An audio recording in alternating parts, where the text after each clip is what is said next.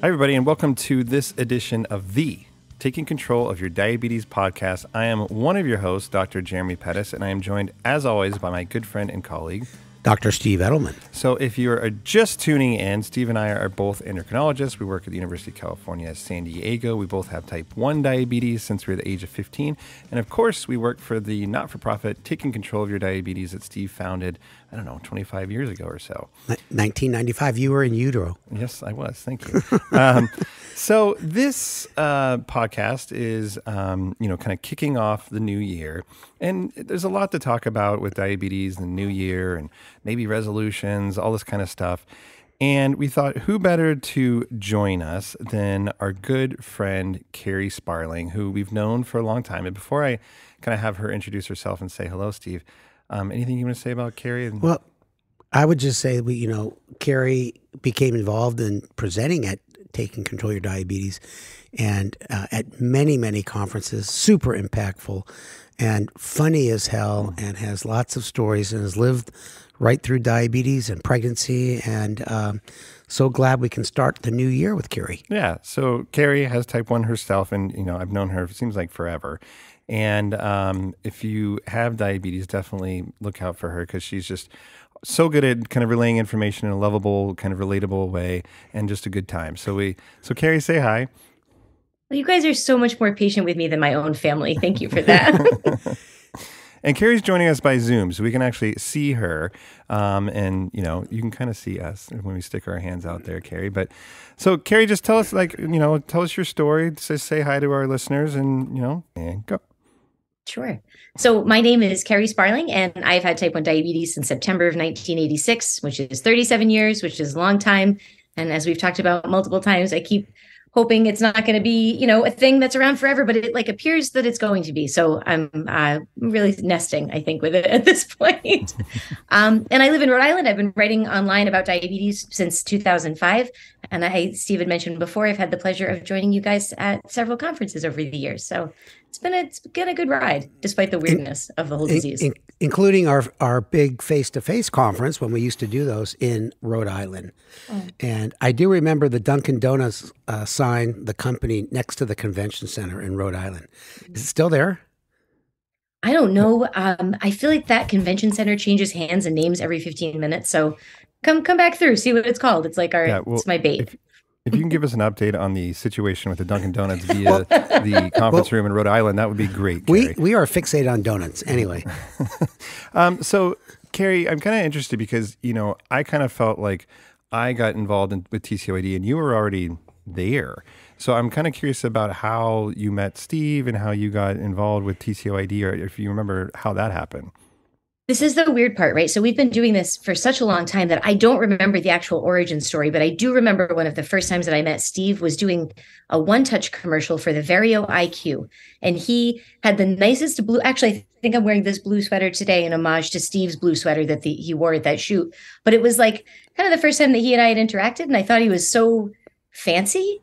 And it was nice to find out that he was fancy, but he was also a normal human being. Why are you laughing? He seemed really reasonably fancy. I've had many words to describe Steve. Fancy has never been one of them. Yeah, I had this. You should have seen the look on my face.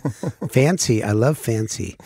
So, but then, your initial involvement was kind of online. And tell us about how, maybe that got started, your initial getting into that space and becoming kind of known in the diabetes world. How did that happen? Yeah, you really got that space moving, Kerri. Well, the space was already moving before I got into it just a little bit. So I started back when people were actually blogging and doing long form online content instead of like the snippet microblogging or just visual stuff that people are doing now. But it was in 2005.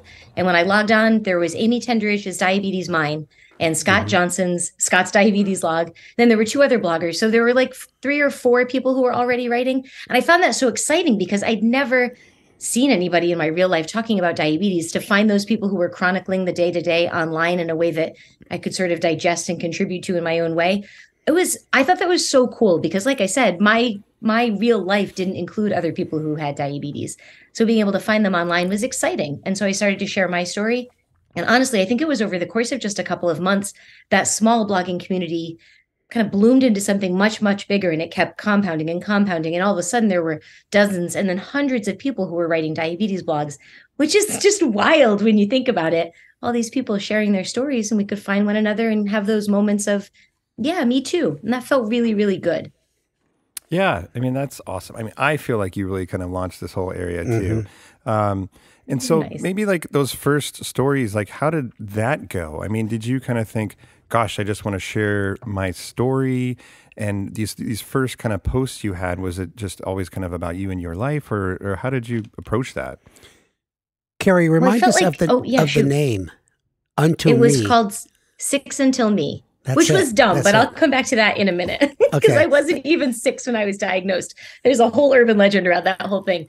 But I feel like back in 2005, when you would put diabetes into Google and look for information, you would find all these reasons why you're going to die. That is awful to get fed back to you by a search engine. And so I feel like these early bloggers and these people who were earlier in the diabetes online community were trying to show that you could live with this disease, that you could find life after diagnosis sort of stuff. And then they were talking, and we were talking about the day-to-day parts of diabetes. So it wasn't like, what's your A1C and how much do you take for pizza? It was, how do you disclose diabetes in a job interview? How do you talk about it with your kids? How do you rationalize certain things in your own head when you're talking to the insurance companies? Like the stuff that we're actually doing to live with this. And I feel like people sharing those stories, that real life sort of common bond that we were able to find with one another, it helps people's health outcomes. When you know you're not alone and you feel like you have a community of people that can support you when it's good and when it's bad, you feel better about doing the to-do list of diabetes. I feel like that can't be understated. That's what you guys are doing through the conferences, whether they're virtual or in person. You're bringing people together so they can find their people. You know, Kerri, one thing I remember that you really were a leader in was talking about complications. And, you know, you spoke at the Big One conference, I think our very first one out in San Diego. And that really made a big impact on me personally. And all the people that went to that workshop, and there were so many tears during that workshop. And I wanted to thank you for coming out of the closet and sharing your story at that time. Yeah, and I would add to that, that, you know, it wasn't like, to your point, Kerri, it wasn't complications in terms of the stats of, you know, if everyone sees this is when it's going to happen. It was very personal, kind of what you've been through. Like, it's always the dark cloud over all of our heads, you know, kind of trying to avoid these things. And if you do have them, you know, some of the shame that goes along with it and how to deal with that, which is just absurd, but we all kind of carry it around. And yeah, I went to those sessions too, and they were great. And they actually did really help Steve open up. I had the hardest time for years to get Steve to talk about complications or, you know, what he deals with at all. And so thank you for that. And now he won't stop talking about it. Well, you really made me think about it, and I didn't really do much with that other than think about it. And then Jeremy really gets credit for just knocking the shit out of me and saying, "Steve, come on, share your story." And you know what? Now I look back and I'm really happy I did, and I talk about it like getting an ice cube stuck in your throat. It's just you know, one of those things. Which actually just happened, but we're hopefully going to edit that out because Steve was coughing for about 45 minutes.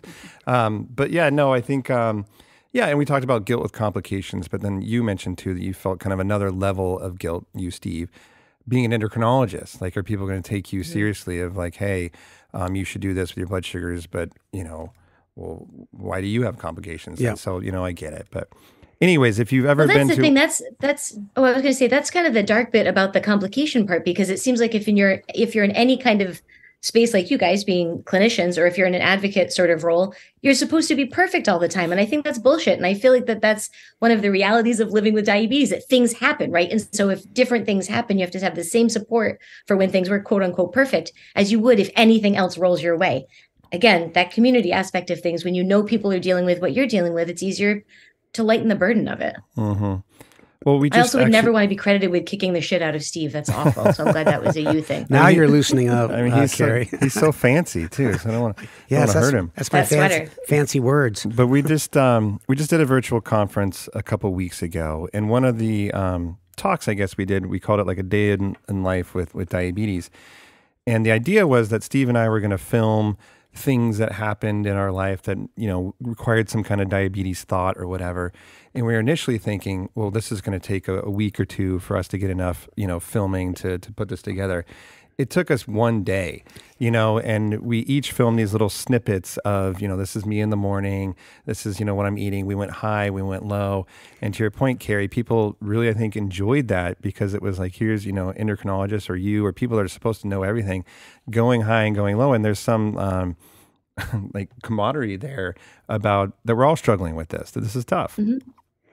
Kerri, you started Six Until Me. You're going to tell us a little bit about that. Then there was Kerri took a sabbatical kind of thing. And then now you're back and would love to hear what you're doing now and let our listeners know and so they can partake.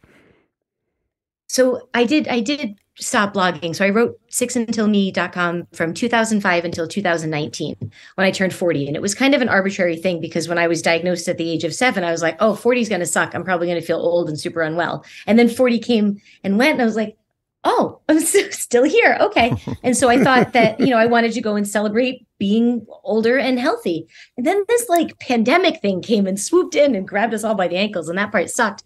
And I realized that in the isolation of COVID and dealing with a lot of that, I really missed the diabetes community. I thought that I would have sort of loose access. And when we went into the hole, it was like, oh no, we're really all on our own. And so that made me want to reconnect with the diabetes online community. So instead of blogging though, I went the route of a Substack, which is a newsletter sort of, it's like a blog that you email out and you can have it behind a subscription paywall, which I like both the intimacy and the privacy of that. So that is what the older version of me feels more comfortable with. And I've been working since August 2023 on that. So it's newer, but I like it. It's very nice. It feels good. And the URL, because I'm shameless, is lifewithtype1diabetes.com. And so when people sign up, then they get access to kind of, would you call it kind of a blog or? Sure. How would you describe it? Yeah, you can call it. So I hate email, generally speaking. And so the Substack thing, it sends out a bunch of emails. I would prefer not to do that. So I send out an email digest. But if there are posts on the Substack that are behind the subscription wall, then you have to be subscribed and signed in order to read them. Got it. So yeah, I wanted to ask you that, I think probably the main reason that people love you is they relate to, what you talk about. You put a lot of yourself into what you write. And how does that go? I mean, do you ever feel like sometimes you're giving too much? Or I was kind of interested to hear that you felt like you missed the diabetes community. So how do you kind of balance that? Like, what's personal, your personal life with what you share? Tell us about that. Yeah, sure thing. I think somebody years and years ago told me that once you publish it, it's forever public. And I always kept that as like the mantra by which I decide to write about certain things. So writing about a disease like diabetes that I've had for a really long time and I'm really comfortable with talking about felt organic and easy. I don't write about my kids online. I feel like it's their story to share. So I don't talk about like potty training, any of that garbage. That's just overexposing my own kids. But I will talk about diabetes and how it impacts parenting, or diabetes and how it impacts my marriage, or different friendships and that sort of thing, because I feel like that's some of the universal everyman stuff that people with diabetes are living with. But I don't like disclose exactly where I live, even though it's Rhode Island, so it's probably whittled it down a bit just by being the smallest state ever. But things like that, like you want to keep in mind. I'll report back. But it's just, you have to always keep in mind that the people that reading your stuff, they aren't always going to be people with diabetes who live in Montana. Could be my mother-in-law, who I love dearly, but like, I don't want to say weird shit that she's going to read and want to talk to me about unless I'm comfortable having that discussion with her. So it's always through that sort of tempered lens that I think I've come by being an old bat. Well, I mean, if you're not going to talk about potty training, then I'm out. I mean, that's what I was, that's what I was there for. Yeah, sorry. That's gross. I think so. And kids get to make those choices, not me. You're in contact with a lot of people with diabetes, and I kind of have a note here of, are there themes like when people do come up and talk to you, whether it's in person or online, like that you just kind of hear over and over and over again, that maybe you wanted to share with our listeners? Yeah, sure. One thing that is a back and forth that I have with parents of kids with diabetes and adults who have diabetes is that there always seems to be this information sharing of, like, parents like to read from adults with diabetes what it's like when we're high, how I feel when I'm low, what it's like to navigate these certain nuances of life with type 1, because it helps them understand their child better. But reciprocally, as an adult with type 1, I love hearing about how parents are dealing with and viewing and loving their children, because it gives me a sense of what my mother had to deal with when I was growing up and helps build that sort of empathy model with people who took care of me when I was young. So I like the back and forth that happens in the community, because it's not just this one-sided megaphone. It is an actual conversation that happens with people who are touching in at all different points of diabetes. And that's pretty powerful. Yeah, absolutely. I love your new format too, because it sounds a little old schoolish, where it's not just rapid fire social media back and forth, and you get a little bit of privacy, like you said. And I like the word when you said long form, where you can actually write something and not limited to like Twitter's, 52 letters or whatever the limit is. Kerri, you But it helps people get to know one another. And I loved that about older writing styles back in the early aughts in the diabetes community. You got to really know who you were reading. Well, like I said, people love it. And if I remember being at the TCOYD conferences and, see all these people kind of like waving at me and getting all excited. And then I realized like Kerri's standing behind me and they would run right past me to give Kerri a hug and, just say thank you for what you've written and how it resonates and makes them feel good. So you really do have a skill there with, writing. And you guys are being way too nice to me. When are you going to ask me something mean? You gave the keynote address at the end of the conference to kind of close the day many times. And I always had to say to you, Kerri, please talk a little slower. And I can tell now you're at a cadence and a speed that I can actually understand you. So age has slowed down your your speech.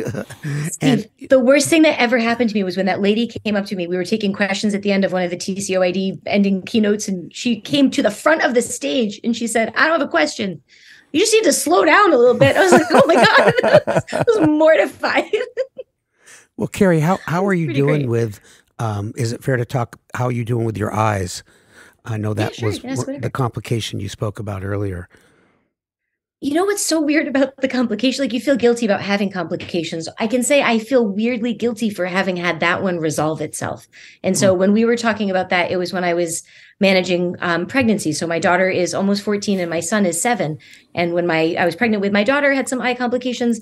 And then when I was pregnant with my son, they kind of returned, but they have resolved themselves since my son was born. So I feel like odd survivor's guilt about not dealing with that particular thing. But as I age, there's other things that happen. If I take a statin now, I hope I'm very proud of myself for taking the statin, because I can't even pronounce the statin. But I'm trying to do the proactive things that will keep me on the planet and healthy longer. And I know they're in pursuit of avoiding certain complications and issues. And that's its own tangled web of things to talk about, like to make sure that you can have the discussions that are help inform decisions that will keep you in the clear, so to speak, as well as how to deal with it if something puts you in the dirt. Not the actual dirt, but in the downer sort of things. We got you. Not dead dirt. Yeah. Important clarification. We're calling this Kicking Off the New Year with Kerri. So we didn't kind of prep you specifically with this, but, it is going to be the new year here. So anything, resolutions you're making, do you make resolutions, or let's keep it kind of, I guess, in the diabetes frame? I mean, I feel like every year I come to some idea about what I'm going to do with my carbs or weight or alcohol. And it usually goes out the window in a couple of weeks. But how about you? Well, not that long, Jeremy. I don't. January has never felt like a resolution sort of thing. If anything, I feel it in September when my kids go to school. I feel like, all right, that's the time when I'm going to start being the best person ever. But honestly, I feel like there's a reset every time I change an infusion set or a CGM, because if I have a 10-day span where my blood sugars are a garbage can, I put a new sensor on and I'm like, oh, this is my chance to get it right for 10 days. That becomes the resolution moment, which is pretty good. No, I feel like there's so much to do, right? With diabetes, the to-do list is intense and it's long and it's every single day. So I feel like if people are making resolutions to make them smaller and manageable, something that you actually can stick with, like I am going to wear my CGM, I am going to put my prescriptions on auto refill so I actually get them on time. I am going to do X, Y, and Z, whatever it is. But to make it something that you can follow through on so that you can have that pride point of, yeah, I did it, even if it was just that one little thing. Absolutely. I think, when I'm pushing Steve to do, we're talking about little resolutions. I don't know if this is a little one or a big one for you, but Steve has, I think, agreed to not buy any more Lululemon products in 2024, which is a big deal because I don't know how well people know Steve Edelman, but he is typically head to toe Lululemon. Like today. And so 2024 is apparently going to be Steve's first non-Lulu year. Do you want to comment on that, Steve? Well, Kerri, first of all, I like your suggestion. Most people that make huge resolutions, they cannot follow them. And, sounds to me like you kind of wait until you get some free time after you drop the kids off to school. But, I I like clothes that you don't have to take to the dry cleaner and that they don't wrinkle. And, they look pretty cool. And so, and the pants fit me because I got weird legs. Oh my God, this is not going to happen. So anyway, I am going to stick to it because I told Jeremy, I pretty much have everything in the store that there's whenever I go into Lululemon, I can't find anything I don't have. But, do they know you by name? No, they don't. They really should. Have they named like pants after you yet or something? Like the Steve? Does that exist? What do you want to tell them about the pants that you like? Yeah, they have the ABCs. I mean, you've heard of those, Kerri. Has your husband ever bought any Lululemon pants? I can neither confirm nor deny what my husband is purchasing. It's the biggest selling item of all the clothes, men and women. And ABC. What does ABC stand for? Was that a setup? Because do you know what it stands for? No, I don't know what it stands for. Anti-ball crushing. And that's Lululemon's, but I did hear that they got pressured to change the name. So it's... Wait, that's really what it's called? That's really what it stands for? Yeah. So anyways, that's Steve's, hopefully, New Year's resolution. What's yours, Jeremy? I don't know, but you can give me one. How about that? I gave you some. I wrote them down. Yeah, that was about it was about not drinking for like a week. And I'm like, no, thanks. No, it was like 10 minutes. But Kerri, you've written 2 books now. Correct me if I'm wrong on that. I've written 3. Oh, actually, I've written 4, weirdly. Well, so I wrote a book in 2014 with Spry Publishing called Balancing Diabetes, which I've mentioned before. Terrible title because I don't know how to do that. So, but it's a good book. And then I wrote a poetry book when we were all in quarantine, and it's all diabetes poetry. It's called Rage Bolus, and it's I love it deeply. It is my favorite. I put out a book of essays from my blog, 6 Until Me. I put that out in May of last year. And then my daughter and I wrote a book about our cat that's wicked fluffy. And we wrote a short story about how it makes a sweater out of its own fur. And it's called Loopy Makes a Sweater. It's pretty that's awesome. Oh, I knew about the 3, but I didn't hear about that last one. So we can get that on your website? Because I have the other 3. So, and Loopy doesn't have diabetes? That 4th one is a collector's item. Loopy doesn't have diabetes, I'm guessing? This is a very... No, and she doesn't even have fur by the end of it because she's wearing this like super fly sweater. So, well, that's unfortunate. She lost all of her fur. No, she looks hot. It's good. A sweater, and then she wears it? You're ruining the book. Okay. I gotta go buy it. Well, other things we're kind of talking about, I suppose, is, we're talking about New Year's resolutions, but I had a note here too about, Kerri, maybe your evolution with type 1, how it's changed over time, and maybe like where you are at with it now. You mentioned now you're 40. Like, I don't know, is there some new perspective or kind of fitting it into your life or coming to terms with it? I don't know. Any thoughts you have there? Are you still going to therapy for diabetes? Am I going like to insulin therapy or like actual therapy? Yeah, actual therapy.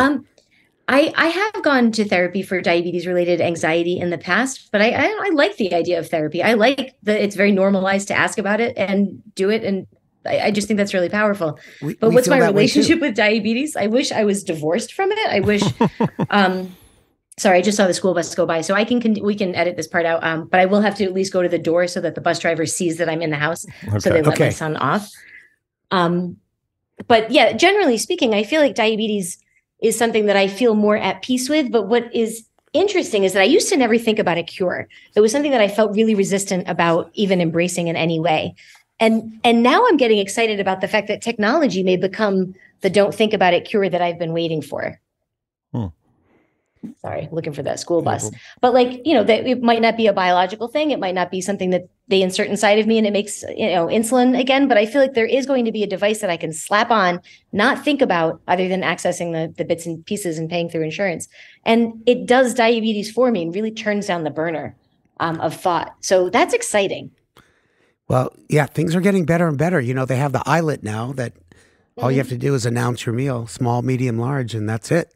Well, I think I totally agree, Kerri, that, I wrote off a cure a long time ago, and it actually used to make me angry when people would talk about it because, I was like, well, look, we got to deal with this and do our best. But I think there is so much going on in the technology world, non-technology, iod cells type, there's just a ton, that there is a good chance now that you and I and Steve will die with, our own insulin circulating in her blood or whatever. But I think the point for me is that I'm okay. Like the technology is doing well. Like I think I've come to terms with having diabetes as well as I possibly could. It still means like it drives me nuts.